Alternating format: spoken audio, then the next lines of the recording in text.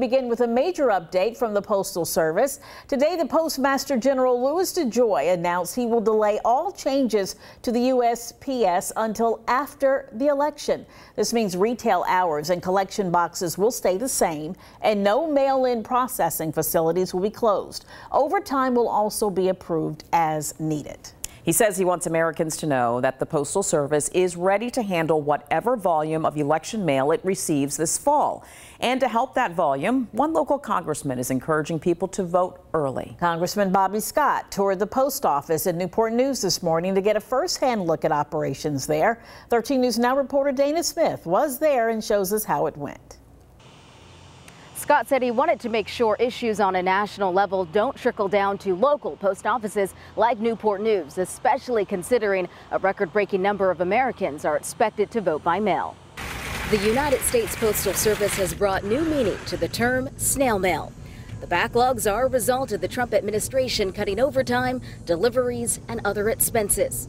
I think anybody ought to be concerned about the fact that the president has acknowledged that he is willing to sabotage the United States Postal Service in order to gain advantage in the upcoming election. The president has come under fire after he admitted he's withholding funding from the Postal Service to make it harder for the service to process an expected surge in absentee ballots. Now, if we don't make a deal, that means they don't get the money. That means they can't have universal mail-in voting.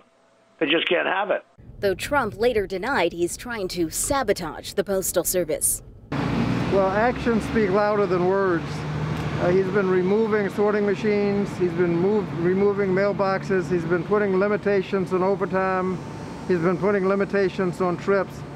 Scott said none of those problems are going on locally in Newport News, and he's encouraging people to avoid mail delays by voting early in person.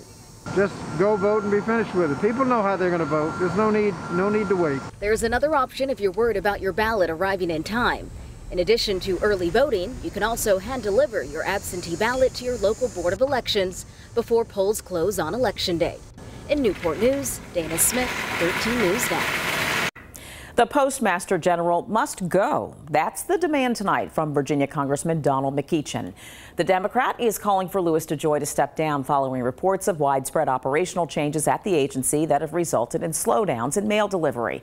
Democratic lawmakers suspect DeJoy, who has donated more than $1 million to President Trump's campaign, made the changes to harm mail-in voting and to help Mr. Trump.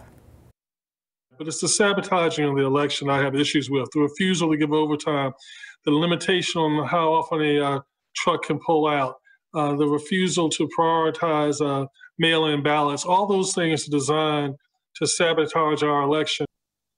Today, DeJoy announced he will suspend several cost-cutting initiatives in an effort to avoid even the appearance of any impact on election mail.